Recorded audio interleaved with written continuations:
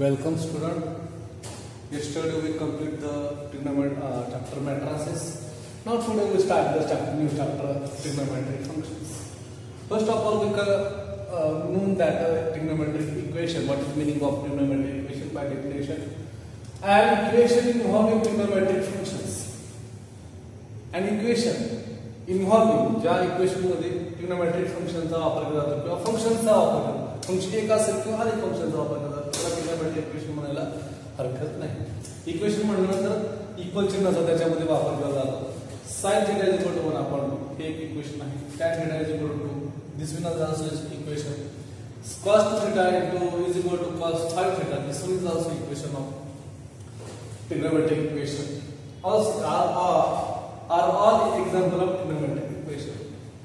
x = a sin omega t plus alpha is also an trigonometric equation. Okay, ठीक है. Now solution of trigonometric equation. Solution of trigonometric equation आपण पाहतो. तो value of variable in a trigonometric equation. Value of variable in trigonometric equation आपण आत्ताच पाहिलं. त्यातली variable ची value of variable which is satisfy the equation. Equation ज्या इक्वेशनचं समाधान जी उकल करते त्याला काय म्हणायचं, त्याला त्या समीकरणाची उकल असं म्हणलं जातं. जी व्हॅल्यू एखादी किंमत समीकरणाचं समाधान करते त्याला आपण उकल म्हणतो मराठीत. तसं ट्रिग्नोमेट्रिक फंक्शन मध्ये जी value of variable of trigonometric equation satisfy the given equation is called the solution of trigonometric equation. त्याला आपण सोल्युशन ऑफ ट्रिग्नोमेट्रिक इक्वेशन असं म्हणणार आहे. Trigonometric equation can have more than one solution किंवा infinite solution म्हणतात त्याला और infinite solution. त्याला इन्फिनाइट नंबर ऑफ सोल्युशन असतात. For example sin θ = 1. मी थीटाची किंमत अशी लिहू शकतो 1/2 कधी येते रे π/6 ला उत्तर येते 1. ओके का नाही. आता कधी येईल अजून एकदा अजून आपण सांगू शकतो 1/2 कधी येतात. θ = π + π - म्हणजे अजून एकदा θ = 5π/6 ला सेम उत्तर मिळणार आपल्याला. तर ते कसं शोधलं बघा. तुम्ही जर ग्राफ पाहिला तर असा ग्राफ आहे. इथं किती आले 80 डिग्रीला. ओके, इथं 0 डिग्री. तर वर कधी असतो तो पाय वाटला आपल्या हाफ किंमत इथे. मग ती इथे मिळाली असा राऊंड आला. परत ती इथे मिळाली असा राऊंड आला. परत ती इथे मिळाली. It has been currently many solutions. जेव्हा तुम्ही विचार करा तेव्हा ह्या ठिकाणी सगळ्या किमती होतील. That value is equal half. म्हणून याला काय आहे की मराठी मध्ये सोल्युशन आहे. ही पहिली किंमत आहे आपली π/6 म्हणजे 30 डिग्रीला आणि ही किंमत किती 5π/6 म्हणजे 150 डिग्रीला आहे. ओके, पुढे जाताना परत अशी ही किंमत वाढवत जाणार आहे. 2π + 30 म्हणजे साधारणपणे 390 ला आपलं उत्तर मिळणार आहे. परत 390 मध्ये आपल्याला काय करायचं, त्याच्यात मध्ये ऍड करायचं. त्याच्यामध्ये आणखी ऍड करू आपण 2π - π/6 म्हणजेच 11π/6 11π/6 असं उत्तर या ठिकाणी बनणार आहे. म्हणजे असे अनेक व्हॅल्यूज असतील की त्याला 1/2 ही किंमत सेम आपण इथं 1/2 आहे श्रेषम आल्या प्रकारचे. कारण की हा पुढे थांबत नाही ना. पुन्हा इन्फिनिटली मेनी सोल्युशन्स आहेत लक्षात आपलं आलं पाहिजे. म्हणजे हे किमती त्याला सोल्युशन म्हणून जाहीर जातात. ज्या समीकरणाचं काय होतं समाधान होतं. ही किंमत टाकली तरी आपण 1/2 होतं. ही किंमत टाकली तरी 1/2 येतं. त्याच्यानंतर आपण पुढे जायला पाहिजे ती किंमत sin 2π + π/6 म्हणजे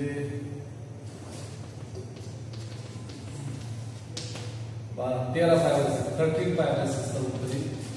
असं करत करत आपलं जायचं. नंतर आपण 4π - π/6 होणार आहे. 4π - π/6 because साइड 23 20π/6 ला पण उत्तर तेच होणार आहे. म्हणजे it has infinitely many solutions. Okay, असं आपण हे लिहिणार आहे. सिमिलरली आता समजा cos θ = 1/2 किती किंमत आहे त्याची π/4 किंमत आहे. अजून पुढे चौथ्या चरणात आहे कारण की उत्तर इथं पॉझिटिव्ह होऊन चौथ्या चरणात 2π - π/4 म्हणजे उत्तर 7π/4 ला देखील 1/2 किंमत दाखवणार आहे. म्हणजे अशा पद्धतीने आपल्याला ज्या याच्यामुळे ही किंमत समीकरण समाधान होतं. म्हणजे जर what solution of trigonometric equation. याला म्हणायचं solution of given equation. This is also called solution of given equation. आता एखादं मला विचारेल sir sin theta is equal to 3 आणि याचं सोल्युशन सांगा. तर there is no solution. No solution. Fine. Our sin limit of sin is nothing but किती sin ची किंमत आहे किंमत की -1 च्या दरम्यान असेल तर त्याची किंमत 3 असू शकत नाही. म्हणजे सोल्युशनच येऊ शकत नाही. तर there is no solution. असे काही एक्झाम्पल आपल्याला पाहायला मिळणार. ओके ठीक आहे. नाव याच्यात आता महत्त्वाचा भाग पाहायचा आपल्याला प्रिन्सिपल सोल्युशन आणि जनरल सोल्युशन. दोन प्रकारचे सोल्युशन आपल्या मार्केटमध्ये उपलब्ध आहेत. त्यातलं पहिलं पाहतो आपण प्रिन्सिपल सोल्युशन. ठीक आहे. प्रिन्सिपल तर प्रिन्सिपल सोल्युशन कोणाला म्हणायचं तर सोल्युशन अल्फा म्हणून काय त्याचं उत्तर अल्फा मध्ये आले थिटाची किंमत अँगल मध्ये आले of triangle of trigonometric equation is called principal solution. पण कधी हा जो अल्फा आहे हा 0 to 2 च्या दरम्यान असला पाहिजे किंवा alpha which is belong to close interval 0 to 2 याच्या पुढे तो असता कामा नये. आणि जर असेल तर आपल्याला त्याला सोल्युशन ऑफ जे प्रिन्सिपल सोल्युशन म्हणता येणार नाही. आता फॉर एक्झाम्पल आपण आत्ताच पाहिलं sin theta is equal to 1/2. मग आता आपण आता पाहिलं theta is equal to किती पाहिलं होतं पहिलं π/6. नंतर दुसरी व्हॅल्यू कोणती पाहिली होती theta is equal to 5π/6. Okay कोणती पाहिली पुढची 5π/6. त्याच्यानंतर अजून एक पाहिले आपण 13π/6. ओके त्याच्यानंतर कोणती पाहिली आपण 13π/6. मग आता याच्यातले कोणकोणत्या व्हॅल्यू याच्यामध्ये येतात तर मला माहिती π/6 which is greater than less than greater than 0 less than 2π. दूसरी केस 5π/6 which is less than greater than 0 less than 2π. but what about the 13π/6? त्या दरम्यान येते का ती व्हॅल्यू 13π/6 म्हणजे 30 गुणिले 13 13 39 390 डिग्री झाली. आता 390 डिग्री याच्या दरम्यान येईल का नाही म्हणजे इथं आपल्याला घेता येणार नाही. म्हणजे म्हणतात 13π/6 does not belong to 0 to 2π. आणि म्हणून ओनली काय म्हणताय hence π/6 and 5π/6 are the principal solution of given equation, given trigonometric equation. Trigonometric okay ना म्हणजे फक्त दोनच जाऊ शकते. आणि हे का नाही येत बिकॉज ऑफ या डेफिनेशन सांगितलं की माझी मर्यादा 0 to 2π च्या दरम्यान पाहिजे म्हणजे 0 ते 360 डिग्री दरम्यान. हे उत्तर येतं 390 डिग्री. हे 2π च्या पुढे जातात म्हणून ही त्याच्या प्रिन्सिपल सोल्युशन मध्ये मोडत नाही. म्हणजे आता मला आठवलं की प्रत्येक ट्रिग्नोमेट्रिक फंक्शनला फक्त दोनच प्रिन्सिपल व्हॅल्यू असू शकतात. जसं साइन ची किंमत पॉझिटिव्ह पॉझिटिव्ह मध्ये करणार आहे पहिल्याने ह्याच्यात. आता कॉस घेतला कॉस पॉझिटिव्ह पुढे पहिल्याने ह्याच्यात टॅन पॉझिटिव्ह पुढे पहिल्याने त्याच्यात. म्हणजे प्रत्येकाला 2-2 व्हॅल्यू येणं अपेक्षित आहे. निगेटिव्ह असेल तरी 2 आणि पॉझिटिव्ह असेल तरी 2 व्हॅल्यू मात्र 100% मिळणार आहे. आता जर साइन पॉझिटिव्ह असेल तर तो पहिल्याने दुसऱ्या चरणात पाहणार. पण दुसऱ्या चरणात जाण्याचा मला कोणता आहे π-θ. लक्षात ठेवायचं दुसऱ्या चरणात जायचं असेल तर π-θ ने जायचं. आता टॅन पॉझिटिव्ह पाहता तर कसं पाहणार टॅन पहिल्या चरणात आणि टॅन पुढे पाहणार π/θ मध्ये पाहणार तिसऱ्या चरणात गेलो. आणि जर मला टॅन पॉझिटिव्ह पाहिजे असेल तर 2π-θ पहिल्या आणि कोणत्या चरणात जायचं डायरेक्ट चौथ्या चरणात. म्हणजे असे चरण लक्षात ठेवा. दुसऱ्या चरणात जायचं तर π-θ तिसऱ्या चरणात π+θ चौथ्या चरणात जायचं असेल तर 2π-θ. हे आल्या डायग्रामचे फॉर्म्युले आपल्याला वापरायचे आणि जनरल प्रिन्सिपल सोल्युशन्स आपल्याला फाइंड करून दाखवायचे आहेत. आता आपण प्रत्यक्षात एक्झाम्पल पाहूया. Now, find the principal solution of sin theta is equal to 1 upon root. हा सिंपल एक्झाम्पल आहे. पहा कसं सोडवते. आता सुरुवात करायची. वी नो दॅट आपल्याला माहिती आहे की 1 upon root 2 ह्या थीटाच्या कोणत्या किमतीला येते. तर आपल्याला माहिती sin pi by 4 equal to 1 upon root 2. Okay, एक प्रिन्सिपल सोल्युशन आपल्याला या ठिकाणी मिळालं, which is a principal solution. पण आता आपल्याला पाहिजे काय करायचं, अलाइड अँगलचा वापर करायचा. पाहिजे अलाइड अँगल. आता ही किंमत कशी पॉझिटिव्ह किंमत आहे. मग साइन पॉझिटिव्ह कधी असतो, साइन पाय मायनस थीटा म्हणजे सेकंड क्वाड्रंट मध्ये हा साइन थीटाची किंमत दोन्ही कशा असतात, सारख्याच असतात. म्हणजे थीटाची पहिल्या चरणात आणि दुसऱ्या चरणात. मग दुसऱ्या चरणात व्हॅल्यू कोणती साइन थीटाची. मग काय करायचं, थीटाची किंमत आपण घेऊ. थीटा किती येते here theta become pi by 4. मग पाय बाय 4 म्हणजे pi minus pi by 4 is equal to sign pi by 4 is equal to 1 upon. म्हणजेच काय आलं बघा, साइन इन याला मल्टिप्लाय करा 4 पाय मायनस पाय अपॉन 4 उत्तर येतं साइन पाय बाय 4. त्या दोघांच्या बाजू सेम असतात आणि मग उत्तर किती आलं बघा, sign 3 pi by 4 is equal to sign pi by 4 is equal to 1 upon. या दोन्ही व्हॅल्यूनी काय दाखवलं, सेमच व्हॅल्यू दाखवलं. Since 3 pi by 4 which is greater than 0 less than 2 pi and pi by 4 also which is greater than 0 less than 2 pi. Hence the principal solution of sin theta is equal to 1 upon root 2 are कोणते, pi by 4 and 3 pi by 4. Okay, जास्त उत्तर जर लिहिलं तर तुम्हाला कोणत्या प्रकारच्या अडचण होणार नाही. पुस्तकातली उत्तर लिहिण्याची स्टाईल चांगली, माझी लिहिण्याची स्टाईल चांगली.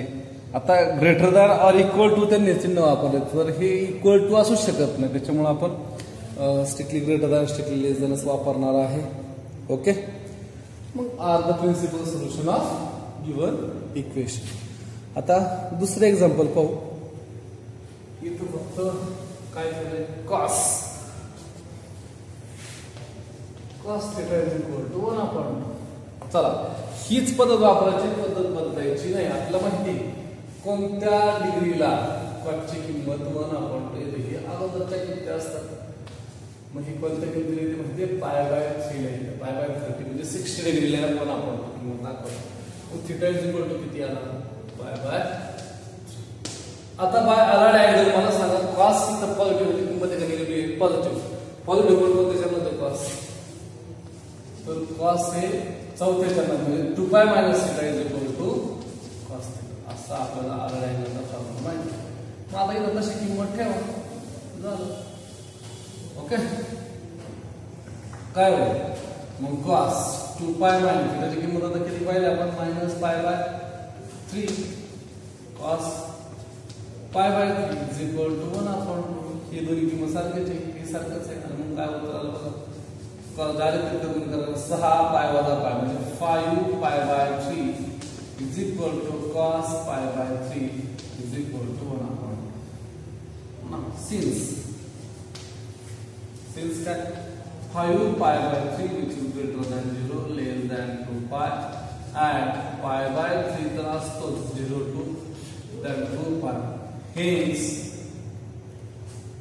5 pi by 3 and pi किंवा pi by 3 आहे 60 डिग्री आणि 5 pi by 3 म्हणजे किती आलं 300 डिग्री.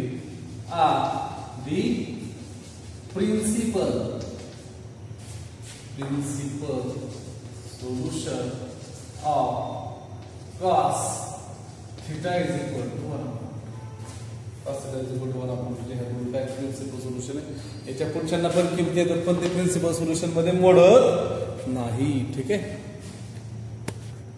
आता नेक्स्ट एक्झाम्पल मध्ये फक्त काय करायचं प्लस 1 upon 2 होतं तर आता मायनस 1 upon 2 केले. बघा आता मायनस निगेटिव्ह बघा परत एकदा वी नो दॅट आपलं काय माहिती आहे कॉसच्या कोणत्या अँगलला उत्तर 1 upon 2 आधी पाहून घ्यायचं मग नंतर मी आपण पाहू. मग कोणत्या येतं आताच पाहिलं π/3 येतं. ओके. आता याच्यावरती जर आपण निगेटिव्ह अँगल अप्लाय केला तर cos minus π/3 is equal to minus 1 upon 2. आता ही किंमत आपल्याला दाखवायची आहे. Here theta becomes π/3. पण आता इथं theta becomes π/3 आपल्याला आता कसं म्हणता येणार नाही. मग आता आपल्याला माहिती आहे की हे अँगलची मायनस दोघांना मायनस केलं जाते. मग when cos is negative मग कोणकोणत्या चरणात जरी cos निगेटिव्ह मी इथं म्हणायचं bye using allied angle.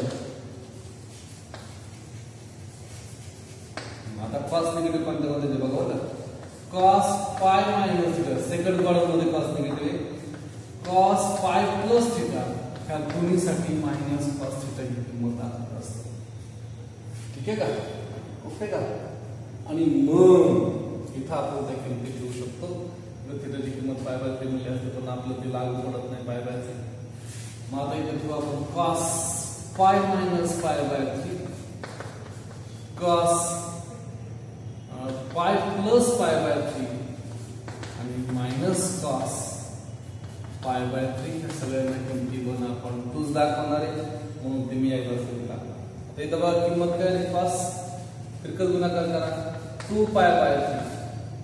Okay ना 3 मध्ये 2π/3 cos 4π/3 is equal to minus cos π/3 is equal to minus 1 upon 2.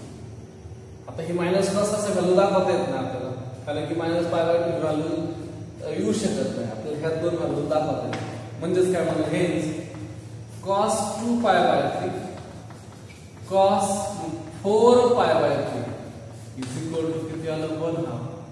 मग आपण काय म्हणतो since 2π/3 which is greater than 0 less than 2π and 4π/3 which is greater than 0 less than 2π. एखादा म्हणजे कसं बघा साइड 60 आहे 60 गुणिले 120 आणि 7 चौक 24 240 हे दोन्ही डिग्री 240 नाही ना 7 चौक 24 7 चौक 24 हा ओके 240 हे दोन्ही डिग्री 0 to 2π च्या दरम्यान येतात आणि म्हणून खाली म्हणजे आपल्याला hence 2π/3 and 4π/3 are the principal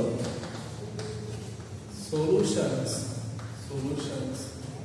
of cos theta is equal to 1 upon minus असताना आपण सेकंड क्वाड्रंट मध्ये आणि थर्ड क्वाड्रंट मध्ये गेलो अन्यथा प्लस असता आपण पहिल्या आणि चौथ्या चरणात लक्षात ठेवायचं cos प्लस पहिल्या चौथ्या चरण निगेटिव्ह सेकंड आणि third quadrant. Okay.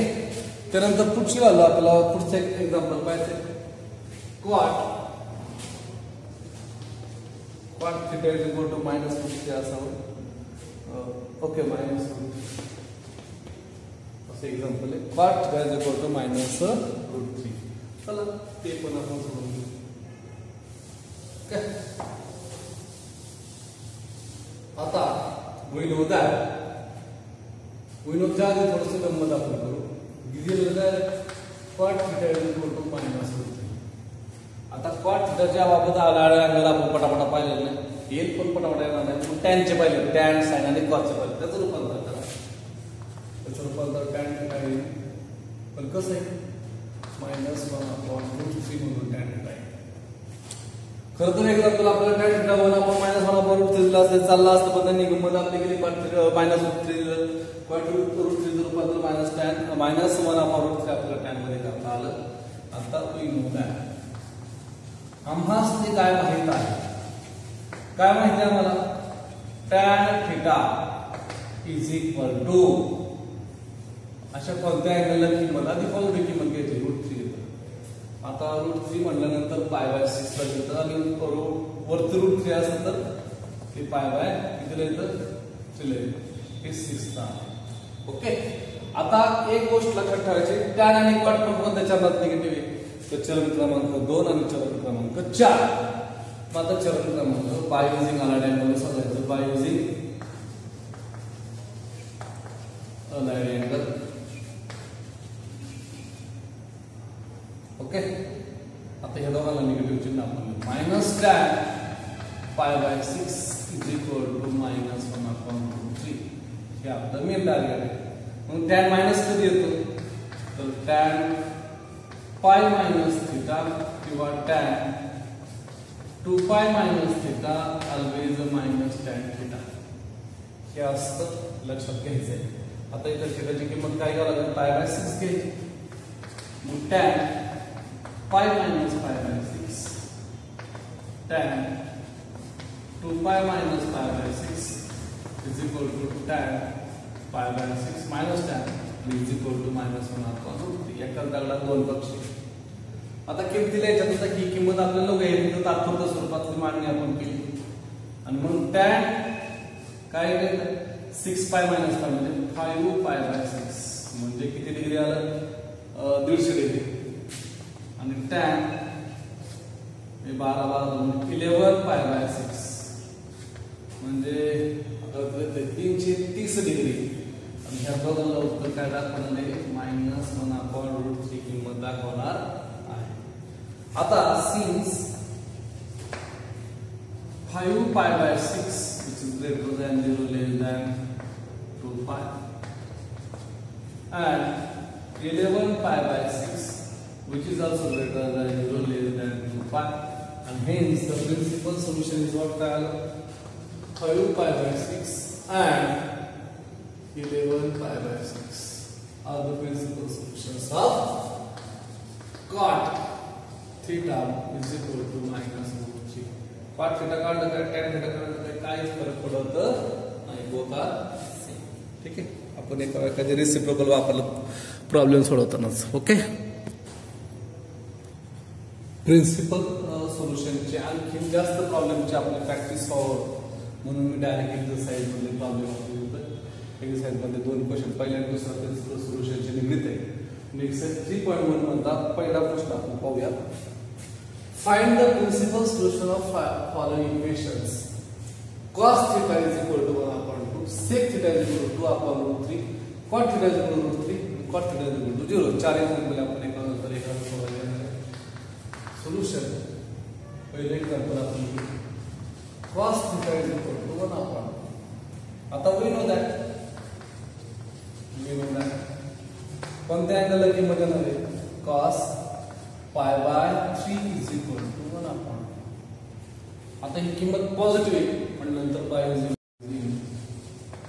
Allied angle काय cos पॉझिटिव्ह किमती कोणत्या करायचं? पहिल्या आणि पहिल्याच्या नंतर किंमत आहे. चौथ्या चरणात 2π minus theta is equal to cos theta. हे आपल्याला फॉर्म्युला माहिती आहे. मी आपण cos 2π मायनस π बाय 3 त्याची किंमत इथेच घ्यायची is equal to cos π bye 3 is equal to 1/2. आणि मग काय झालं? तर cos इथं आलं 6 म्हणजे 5π bye 3 into cos π bye 3 is equal to 1/2.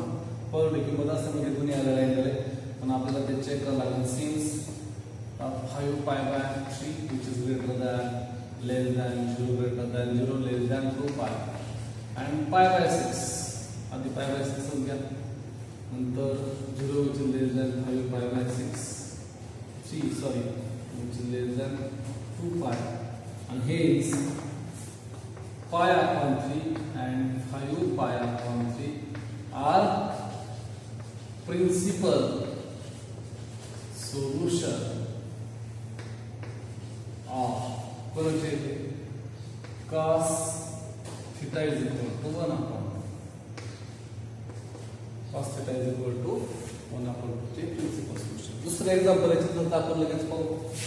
आता सेक पाहिजे. Sec theta is equal to 2/√3. Sec theta आपण आला पाहिल्यानंतर cos मध्ये cos थीटा उलट लिहायचं √3/2. मग cos थीटा √3/2 कधी येतं तर ते येतं π/6 ला. तर किती येतं त्याचं √3/2 π/6 येतं. आता आराड अँगल आपण पाहू कधी पहिल्या चरणात आणि चौथ्या चरणात येईल. चौथ्या चरणातच मारवला फक्त इथं π/3 च्या आम्ही काय करायचे π/6 करायचे. एवढंच काम करायचं. नाही तर म्हणून तिथे 3/2. इथं आता किती होईल 12 म्हणजे 11 आहे. 11 π/6 आणि इथे किती आलं π/6. उत्तर किती आलं √3/2. ओके. म्हणून 11 π/6 आणि π/6 जो आहे किंवा π/6 म्हणा आधी नंतर 11 π/6 हे दोघं 0 पेक्षा मोठे दोन आणि 2π पेक्षा लहान म्हणून प्रिन्सिपल सोल्युशन किती आलं 11 π/6 आणि सॉरी π/6 आधी नंतर 11 π/6 म्हणून. ओके झालं.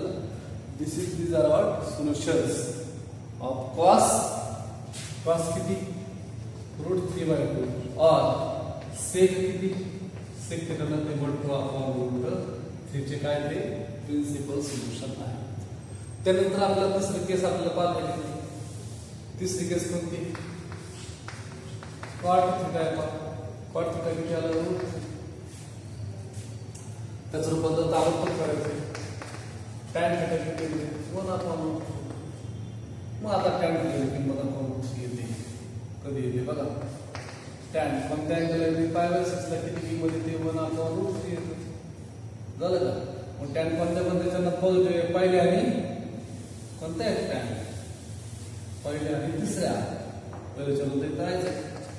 tan तिसऱ्या चरणात जायचे π+θ = tan θ. ओके असा फॉर्म्युला आला आहे. आणि मग इथे जायचं tan π + π/6 हा जो अँगल घ्यायचा आहे = tan π/6 आणि याची किंमत 1/√3 आहे. म्हणजेच tan कितीला आलं किंमत tan आलं 7 π/6 tan π/6 आणि 1/√3 असं येईल. आणि म्हणून π/6 आणि 7 π/6 विचार काय lies between 0 to 2π and 2π/6 and 7 π/6 are the principal solution of कोणाचे tan theta becomes 1/√3 or cot theta becomes √3. कोणी एक म्हणलं तरी चालू. these are the solutions. आता चौथा एक्झाम्पल पाहूया आपण. चौथा एक्झाम्पल काय cot theta becomes 0.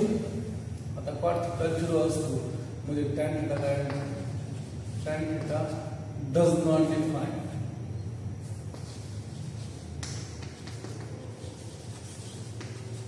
आता tan theta कधी डिफाइन होणार नाही. मग आम्हाला माहिती आहे की tan π/2 काय होतं tan and tan डायरेक्ट 3π/2 ला दाखवता येतं नाही. it does not define. we know that tan π/2 and tan 3/2 π/2 does not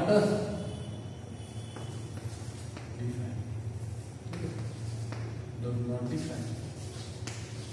And म्हणून these are angles which are lies between.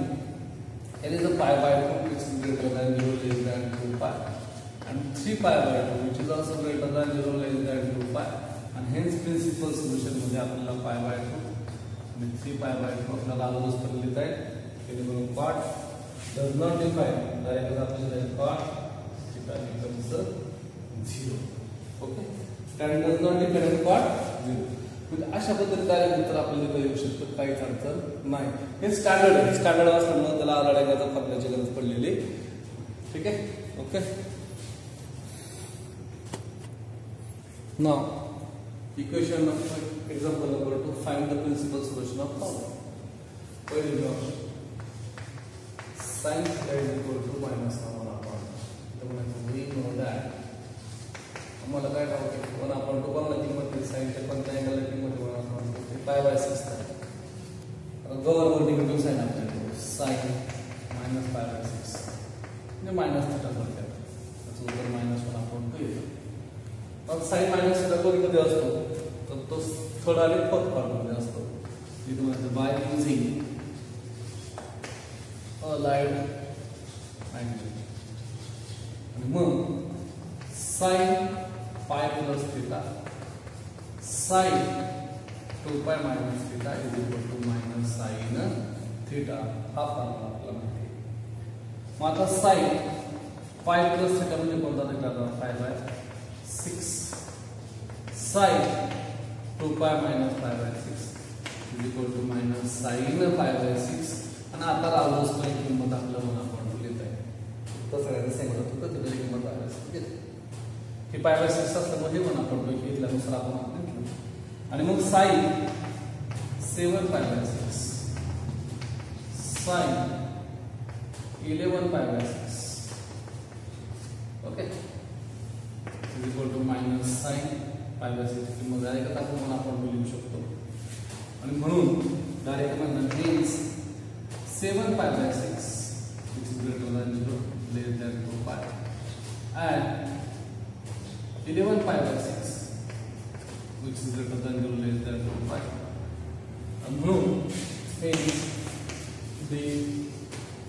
hence 7/6 and 11/6 are the solutions of given solution of direct sin theta is equal to minus 1 these are values of theta. तर दुसरे example करतो आपण पाहू. दुसरे example काय आहे? tan theta becomes minus 1 we know that. आधी tan theta शोधायचा किती येतो +1 ला. tan theta becomes 1 कधी तर थीटा किती असला पाहिजे 5/4 मायनस साइन थीटा बरोबर tan -4 मायनस. आता tan साठी आला अँगल पाहिजे आपल्याला चेक करू. त्यासाठी आपल्याला चरण माहिती पाहिजे tan कोणत्या चरणाला घेऊ. ज्याने दुसऱ्या आणि चौथ्या चरणाला घेऊ. दुसऱ्या चरणात जायचं मला tan ला घेऊ तर tan काय आला लागेल पाय मायनस थीटा आणि चौथ्या चरणात जायचं tan 2 pi minus theta is equal to minus tan theta असा आला अँगलचा फॉर्म्युला. आता tan मायनस tan थीटा म्हणजे असं आता पाय बाय बदलायचं मग इथं π/4 tan 2 pi minus π/4 is equal to minus tan π/4 आणि मग याची किंमत आपल्याजवळ आहे -1 आणि म्हणून डायरेक्टच tan 3π/4 असेच उत्तर येतं इज इक्वल टू tan 7π/4 चे उत्तर येतं इज इक्वल टू -1 अजून किती रे 3π/4 आणि दुसरा किती आहे 7π/4 these are angles आणि किंमत त्याच्यात जर काय 3π/4 7π/4 are the solution of tan theta becomes -1. Okay now example number आपण 3 करत आहोत. आता अशी मोठी जास्त प्रॅक्टिस झाली प्रॉब्लेमची की मग आपल्याला ते लक्षात येतं √3 cosec theta plus 2 is equal to 0. आता याला थोडंसं आपल्याला लिहावं लागणार आहे. तो सिम्प्लिफाय करायला लागल्यानंतरच आपल्याला हे सगळ्या फॉर्म्युलांचा वापर करता येईल. फर्स्ट आपल्याला दिसती नाही. आता ह्याला उद्या बाजूला बघा √3 cosec theta becomes -2 then cosec theta becomes -3 त्याचं साइन मध्ये रूपांतर करा sin theta becomes -√3 ते आपण रेसिप्रोकल घ्यायचं आहे. ओके आता we know that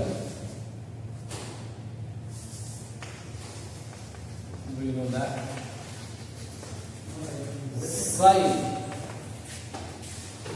π/3 is equal to √3/2 बरोबर आणि मग minus sin π/3 is equal to -√3/2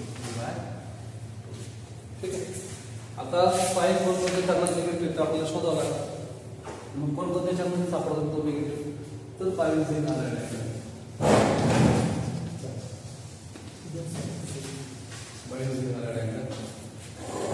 sin pi plus theta sin 2 pi minus theta is equal to minus sin theta. चरण क्रमांक 3, चरण क्रमांक 4 आणि म्हणून तिसऱ्या आणि चौथ्या चरणात आम्ही घेतली येतो. तर just putting the corresponding value of theta is थीटाची किंमत ठेवते π/3 sin 2π - π/3 आणि मग आन्सर येतो sin -sin π/3 मग उत्तर येतं √3/3. ओके आणि sin किती राहिलं तर 4π/3 sin 5π/3 is equal to -√3/3.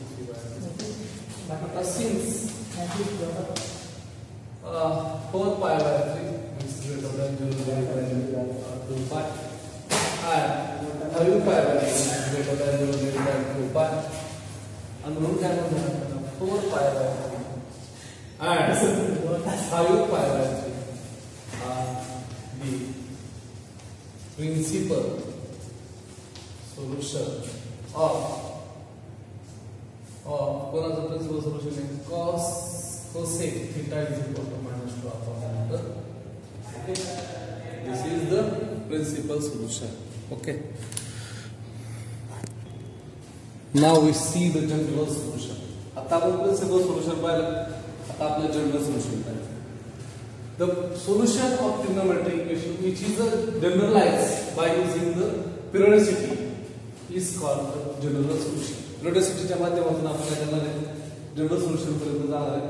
बघा for solution of equation sin θ = 1/2 आपण आता हे दोन व्हॅल्यू पाहिलं त्याला आपण काय म्हणले दोघांना बिकॉज ऑफ हे दोघ जण 0 आणि पुढे दरम्यान which is line between the 0 and 2π म्हणून आपण याला काय म्हणतो प्रिन्सिपल सोल्युशन. ठीक आहे, याला आपण प्रिन्सिपल सोल्युशन म्हणतो. पण आता अशा अनेक व्हॅल्यूला sin θ ही पण आपण किंमत दाखवणार. मग ह्या सगळ्या व्हॅल्यू ज्यावेळेस आपण विचार घेतो तेव्हा त्याला काय म्हणायचं these are solutions. आणि मग याचं काहीतरी आपण एक फॉर्म्युला जनरेट करणार आहे. Generate all the solution from the expression n π + -1 raised to n into π/6. बघा चेक करून आपण पहिले व्हॅल्यू आपण या ठिकाणी घेऊन बघू. त्याची किंमत आहे n belong to z म्हणजे plot so integers number of integers आणि मग n ची किंमत आपण सुरुवातीला 0 घेऊ. ज्यावेळेस आपण n ची किंमत 0 घेतो त्यावेळेस काय होतं पहिले 0 आलं -1 raised to 0 इथं आलं π/6 एव्हरीथिंग raised to 0 आलं म्हणून पहिली व्हॅल्यू या ठिकाणी मिळाली किती π/6. चला n ची किंमत आपण 1 घेऊ. 1 मिळाल्यानंतर इथं पाय आला इथं -1 raised to 1 इथं π/6. मग आता raised to 1 आल्यामुळे हे झालं मायनस. मग π - π/6 किती आलं तर ते आलं 5π/6. ही तुमची दुसरी व्हॅल्यू क्लिअर झाली. n ची किंमत आता आपण 2 घेऊ. n = 2 देन व्हॅल्यू काय म्हणून 2π + -1 raised to 2 into π/6. 2 असल्यामुळे ही इव्हन टर्म झाली. इव्हन असल्यामुळे निगेटिव्हचं पॉझिटिव्ह होतं 2π + π/6 आणि मग आन्सर बिकम आला 13π/6. बघा असा फॉर्म्युला आपल्याला जनरेट करायचा आहे. नंतर याची किंमत आपण 3 घेऊ. ज्यावेळेस मी 3 ठेवतो तर 3 करतो तर -6 येईल आणि मग उत्तर किती बघा 18 तरी बघा 17π/6. म्हणजे असं आपण दिवसभर देखील किती n ची किंमत वाढत गेलो हे सगळे उत्तर आपण पाठ करून जाते. बाकी चेक करायची गरज पडणार नाही. मग हा जो फॉर्म्युला आहे दिस solutions this expression can be represent the solution is called the general solution of sin θ = 1/2. म्हणून अशा सोल्युशनला आपण काय म्हणतो जनरल सोल्युशन. जेणेकरून संपूर्ण व्हॅल्यू जेवढ्या मार्केटमध्ये उपलब्ध आहे तेवढ्या सगळ्या व्हॅल्यू आपण ह्या सोल्युशनच्या माध्यमातून रिप्रेझेंट करू शकतो की जेणेकरून sin θ = 1/2 उत्तर त्या ठिकाणी येतं. म्हणून याला काय म्हणणार आपण जनरल सोल्युशन असं म्हणणार आहे की ज्या मार्फत परत एकदा solution of trigonometric equation generalise by using the पेरिओडिसिटीच्या माध्यमातून आपण काय करतो जनरलाइज करतो is called the general solution. आणि आपण या ठिकाणी पाहिलं आता जनरल सोल्युशन मध्ये प्रिन्सिपल सोल्युशन देखील इन्व्हॉल्व होतात कारण की ते त्या ठिकाणी असलेच पाहिजे. आता याला प्रिन्सिपल काय म्हणायचं याला जनरल काय म्हणायचं तर ह्याची मर्यादा ही 0 to 2π म्हणून प्रिन्सिपल म्हणून आणि त्याला मर्यादाच नाही तर आपण जनरल सोल्युशन असं म्हणतो. ठीक आहे, ओके. सम इम्पॉर्टंट थिअरम्स जनरल सोल्युशन काढण्यासाठी काही महत्त्वाच्या गोष्टी आहेत आपल्याला लक्षात घ्यायच्या. सगळ्यात महत्त्वाची गोष्ट आहे खरं तर ही अगोदर घ्यायला पाहिजे. आमच्या जुन्या सिलेबसमध्ये ही अगोदर होती sin θ = 0 if and only if θ = n π. म्हणजे n पायच्या किती किमती ठेवा, n ची किंमत 1 ठेवा, 0 2 ठेवा, सगळ्यांना आहे काय होतं 0 येतं. cos θ is equal to 0 हे 2n plus 1 times pi by 2 आपण हे पाहिलं 2n plus 1 times pi by 2 असं तर cos आलेला असतो 0 असतो, tan 0 केव्हा असतो n pi by 2 असतो. ही सगळ्यात महत्त्वाची केस आहे. ही सगळं आपल्याला चारही थेरम आहेत. आता 1 2 3 4 5 6 7 8 9 पूर्वीमध्ये हे 9 थेरम असायचे, परंतु हे आता नोटमध्ये लिहिले आणि हे 6 थेरम देखील ह्या वर्षी कोविडमुळे प्रूफ याची नाही, हे विदाउट प्रूफ आहे. डायरेक्ट आपल्याला विदाउट प्रूफ घ्यायला सांगितले. तर general solution sin θ is equal to sin α. जर sin θ sin α असा दोन शेजारी दिसले तर θ काय मिळेल as n pi plus minus 1 raised to times alpha where n belongs to z. n आलेले z सगळ्यांमध्ये आहे. जनरल सोल्युशन दुसरं करत म्हणतो general solution cos θ is equal to cos α. हे लक्षात ठेवायचं, पाठ करायचं. θ is equal to 2n plus 2n pi plus minus alpha. इथे n pi minus 1 raised to n times alpha 2n pi plus minus alpha लक्षात ठेवा. आणि जेव्हा tan θ is equal to tan alpha असतो त्यावेळेस काय n pi plus alpha हे लक्षात ठेवायचं. फक्त tan ला n pi plus alpha हे तीन n pi plus minus 1 raised to n times alpha 2n pi plus minus alpha n pi plus alpha. These are what sin sin cos cos tan tan. आता इथं चौथा theorem आहे general solution of sin square theta आणि cos square sin square alpha. जसं असं असेल तर theta is equal to n pi plus minus alpha. हे तिघांचे उत्तर सारखेच आहे. Theta is equal to n pi plus theta is equal to n pi plus with cos square cos square theta cos square alpha tan square theta tan square alpha. हे सगळ्यांचे उत्तर same आहेत. स्क्वेअरला same आहे, मात्र जेव्हा ते linear स्वरूपात असतात त्याचा घातांक 1 असतो त्यावेळेस वेगवेगळे येतात. n pi minus 1 raised to n times alpha twice n plus minus alpha पासला n pi plus alpha. ही सगळी फॉर्म्युलेज आपल्याला लक्षात ठेवायचे आणि याचा उपयोग आपल्याला उद्या प्रॉब्लेम सोडवताना होऊ शकतो, म्हणून हे मी आज मुद्दामध्ये दिलेलं आहे. आणि सर्व मुलांना आपली साधारणपणे प्रथम सत्र परीक्षा 1 नोव्हेंबर पासून ते 13 नोव्हेंबर पर्यंत होणार आहे. त्याच्यामुळे जेवढा सिलेबस आपला तोपर्यंत होईल, म्हणजे चालू पण असेल, तुमचं लेक्चर चालू असताना तुमचं घरी तुम्हाला उत्तरपत्रिका द्यायला दिली जाणार आहे, प्रश्नपत्रिका दिली जाणार आहे आणि त्यानुसार तुम्हाला ते काम करायचं आहे. पण जेवढा सिलेबस झाला असेल तेवढा त्या प्रश्नपत्रिकेमध्ये असणार आहे. हा तर चॅप्टर 100% असणार, आज सुरू केला चॅप्टर देखील असणार आहे. म्हणजे आतापर्यंत जेवढे चॅप्टर झालेत आपले, जर साधारणपणे हा 9वा चॅप्टर आपला असेल, पहिले पेपर सेकंडचे 6 आणि हा 3रा, म्हणजे 9 चॅप्टर साधारणपणे आपल्या परीक्षेला असेल. याची सगळ्यांनी दक्षता घ्यायची आहे. ठीक आहे.